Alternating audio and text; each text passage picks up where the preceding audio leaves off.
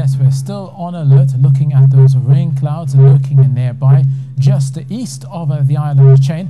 And because of this, the Met Service is warning that there could be impacts for waterlogged areas, even though we will see not prolonged showers, but still the occasional showers will likely cause the water levels to rise faster than normal, especially over those waterlogged areas, and the possibility of landslips and landslides still exists.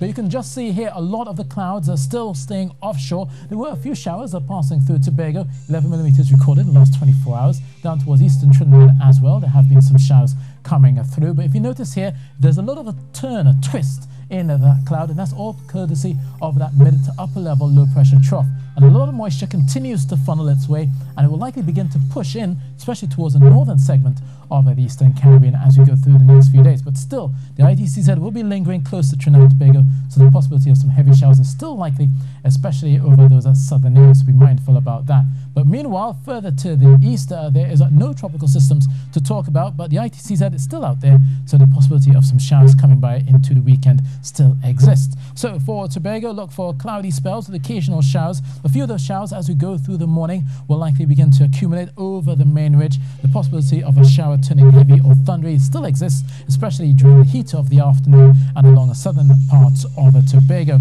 Similarly, for Trinidad, look for some of the clouds down towards the south coast, possibility of them turning heavy along their Columbus Channel. Most areas should see occasional clouds and showers overnight, but once we get tomorrow morning and your heating adds up, you'll notice all along the northern range, as for the eastern areas pushing into Chukwuonis as well, occasional showers, cloudy spells, turning heavy from time to time, and a few of those showers as well spilling over out towards Diego Martin and Port of Spain. But the southern areas is usually where the focus is right now. Obviously, for those waterlogged areas and areas that are under flood waters, obviously the additional rainfall, even though it may not fall on your area per se, will likely raise river levels, and obviously the possibility of a flooding and waters rising faster than normal. Now, for the rest of the week, Tobago will at least begin to see some sunshine, at least through Friday and Saturday, but watch out for Sunday. Another round of thunder showers is likely, particularly for Trinidad, as we will see a bit more in terms of those heavier bursts to end the weekend. So temperature-wise, not much to talk about, but it will feel quite humid. So if you're looking to head to the beaches, it's a moderate to choppy conditions out there in the Atlantic, 2 meters for the most part there, maybe pushing 2.5 the further east you go. And watch out for the southeasterly winds for sailing at 10 to 15 knots.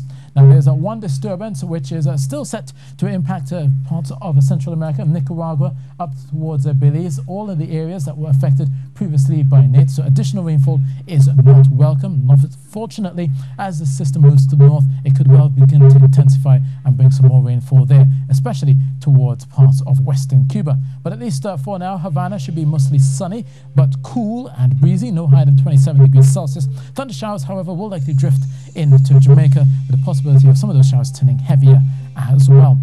Out towards the Eastern Caribbean, that finger of a cloud will likely push into Antigua, probably getting as far north as St. Kitts. But down towards Roseau, there is the risk of thunder showers there. Down towards Castries as well, the showers will be in and out. But out towards Bridgetown, there's a flood warning in effect. And obviously, they'll be watching for those heavier showers to continue as the rainfall accumulates across many islands of the Eastern Caribbean.